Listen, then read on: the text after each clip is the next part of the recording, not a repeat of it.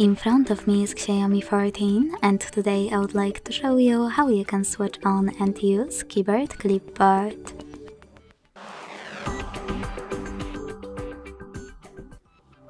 Begin by launching your keyboard. When you're ready, click on Clipboard at the top of it, and to activate it, use this switcher at the top right corner. Then to use it, click on this arrow at the top left one, and finally copy or cut any text.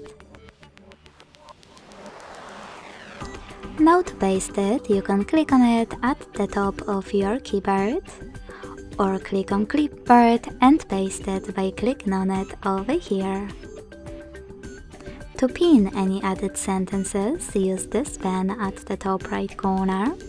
Click on the chosen one and use pin icon. You can unpin it the same way. To delete one of your added sentences, use the same pen. Tap on the chosen one and click on this pin next to the pin.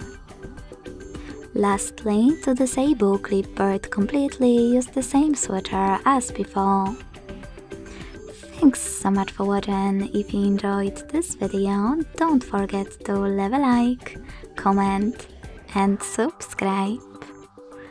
Bye!